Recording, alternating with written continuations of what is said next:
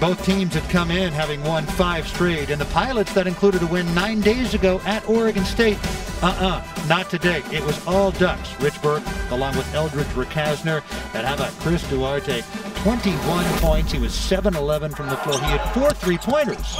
He was dialed in, Rich, and Portland for some reason just didn't realize that he could shoot the 3-ball as well as he could, but he was blocking shots, getting steals, dunking in transition. Chris Duarte was the man today, 7 for 11 for 21 points, and we see him here with an easy dunk on the break.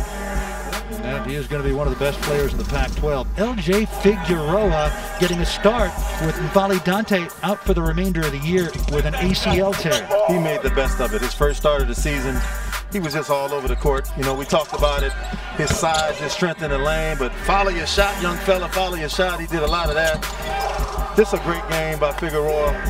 Oregon's going to need him to go make some noise in conference play. Well, the Ducks won it by 39 points. Ahmed Ali came in for Portland, averaging 21.5 points a game. He didn't have a single field goal. That Oregon press just took him completely out of the game. Like you said, 0 for 7 from the field, all 6 of his points from the free throw line. Oregon is hanging their hat on their defense. Yep, that press is going to be a load for the Pac-12 to handle. And the Ducks will take on UCLA at noon on Wednesday in a game on ESPN2. Their final game before Christmas. Today, they beat the Pilots 80-41.